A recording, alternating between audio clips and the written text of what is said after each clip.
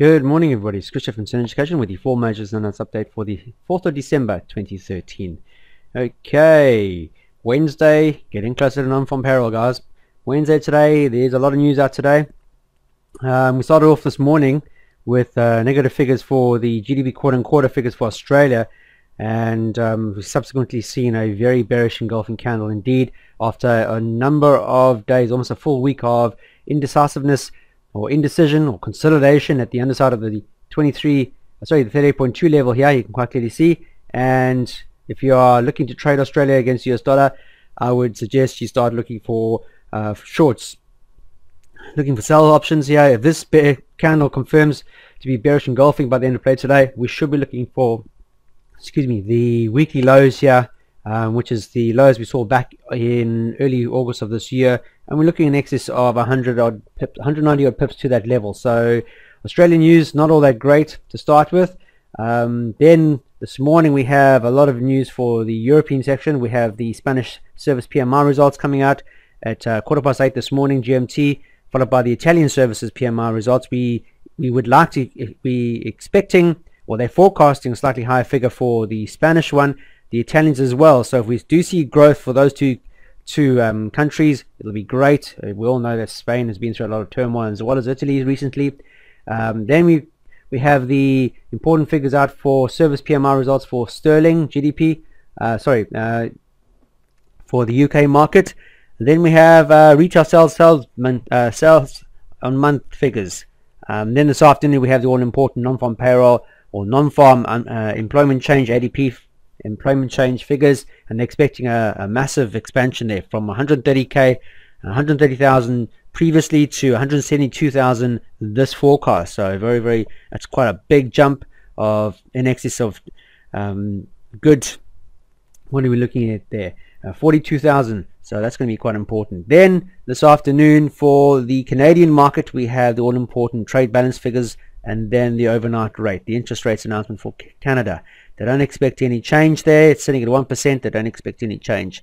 That's followed by the rate statement for the Bank of Canada. Amongst all that, we have the trade balance figures also for the US market. We have new home sales figures. We also have the non-manufacturing PMI results for the US market.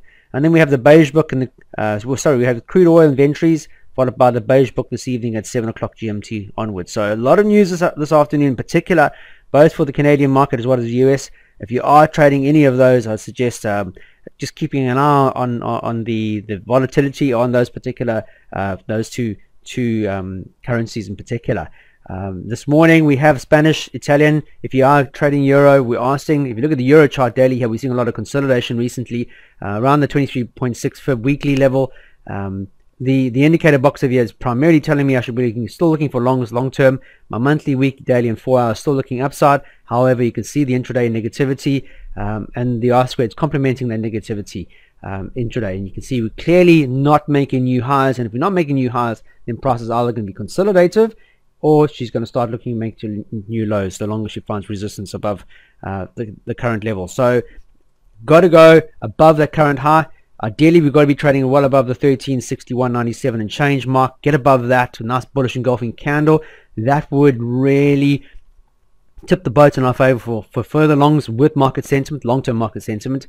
At the moment now, you can see on the 4-hour time frame, the last 20 hours in particular, we've seen a lot of indecision, a lot of shooting. In particular, almost a full good 8 hours ago, we had a shooting star formation at a price of one resistance level in the shape of both, not the resistance highs on our daily, but also the 23.6 on our weekly fib.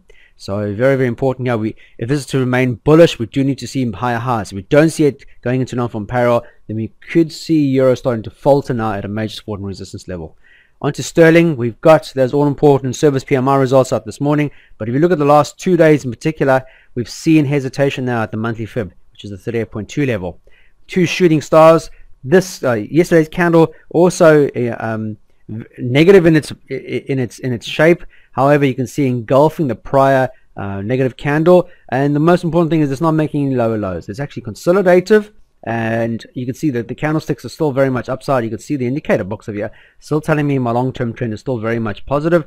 However, intraday I'm starting to get a lot of negativity as prices being consolidative at this major support and resistance level, fib level here, in the shape of the 38.2 monthly. In order for us to see any further upside, I've got to see a bullish engulfing candle. And I mentioned a day ago, if to cancel this negative sentiment candle here that we had, I need to see a bullish engulfing. Yes, yesterday's candle engulfed the prior body. However, still a lot of wick to the upside. Still a lot of indecision, more selling contracts at the end of play than buying or purchasing contracts. We want to see purchasing contracts, and we do need to see price actually closing above the 38.2 monthly. You can see we actually traded the past 2 days. We've seen price trading above that level. However, at the end of play, not closing higher, and that's what we want. If price closes higher, we should see the outcome should be a nice bullish engulfing candle. That would suffice to say that we should be looking higher, and then we can start tackling our next high points, which is for me around about the 1672 and change mark. So from the monthly to that level, you're looking in excess of 300 pips, so more than enough profit to be made to the upside.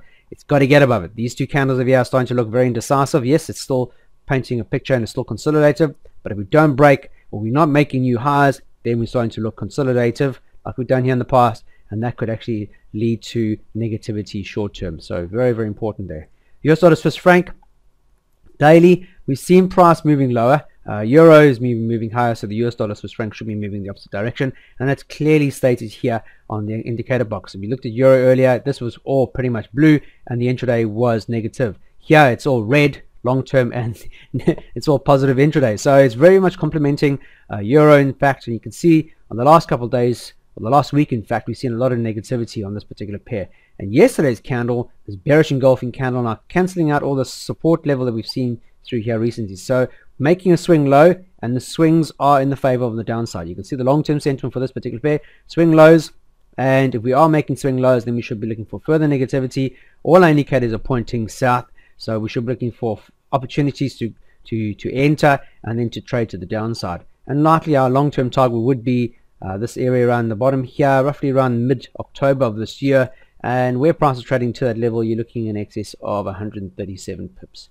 Take away your spread, etc. You've still got enough on the table to make a decent return on time invested. So yeah, be vigilant, just be wait. We've got a lot of news out this afternoon for the US market, so is that going to actually factor into price action this afternoon? It might very well do so, but just be vigilant here. Look for the 50% retracement on my daily fib here to actually become new resistance, prior support through here. You can quite clearly see. Then the bearish engulfing candle closed lower. Now we can see the US dollar rallying against the Swiss franc overnight. However, the 50%, which happened to be prior support, becomes a new resistance, and then we can target the downside for the remainder of this week. Last pair, the US dollar Japanese yen, been very, very bull trend after the breakout of that squeeze pattern, that massive wedge that we've seen for a number of months. In fact, we've got about the monthly fib here, and then it's been plain sailing. Indicator box very much telling us we should be looking for upside. 4-hour time frame is the one that's only really not working against price at the moment now, but you can see the bearish engulfing candle that we saw yesterday on the daily. As we head higher into the weekly fib, which is our April highs, you can see price has been has pulled back sharply, and the closer we get to the level, the more negative, the more consolidation you're likely to see as people start to close their long-term contracts or buying contracts, and then we should start seeing a lot more selling contracts being taken up, and then we'll see a lot more consolidation. We might, all you need to see now is a pullback. You can see that the RMO is very much positive. OSMO is still very much, but dark green here on the hard right edge as prices start to consolidate. RSI is well overbought. It's not telling us we should see a change. It's just telling us that we should be expecting some sort of pullback, whether it be a shallow knee-jerk reaction one or a major. That remains to be seen in terms of fundamentals and stuff. But we have a weekly major support and resistance level above us, so we have to be well aware of that. And if you are taking any trades intraday in the direction of the upside, we've got to be vigilant that there is going to be a lot more risk on the table, because as we get closer, there'll be less likely for people to start getting into it. So you'll be finding there'll be less volume, upside volume, and more pressure for consolidation and negativity, and you are likely to put more risk in your favor because you're not getting a lot of volume to trade with.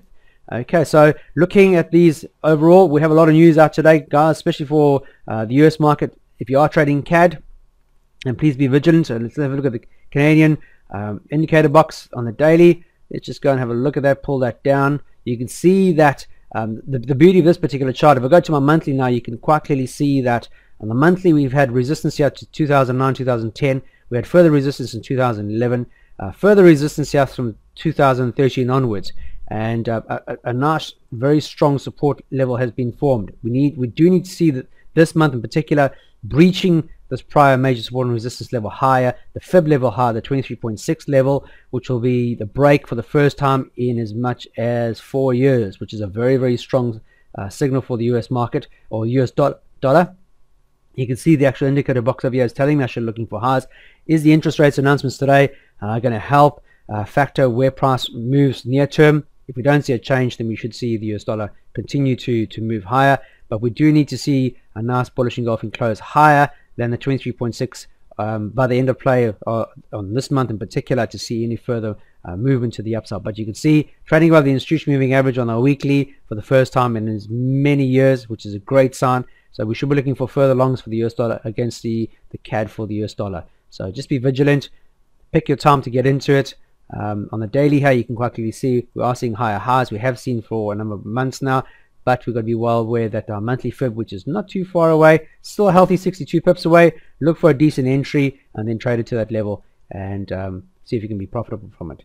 Otherwise, that's it for today, guys. Short and sweet. Please, if you are using this template, back it up with sound money management rules, and most importantly, adhere to the rules that are required for you to trade it. And it's so important. It's very mechanical in its approach, and hence the reason why we are a lot more profitable from it, because we're taking that emotion out of it. So understand the rules, apply them correctly, apply it and back it up with sound money management rules, and you have a winner. Okay, but you have to be very, very rule orientated, and you have to be very vigilant. Okay, other than that, I'm going to leave you with that. Have a fantastic trading day, and I'll catch you guys first thing tomorrow morning. Until then, you guys trade serenely.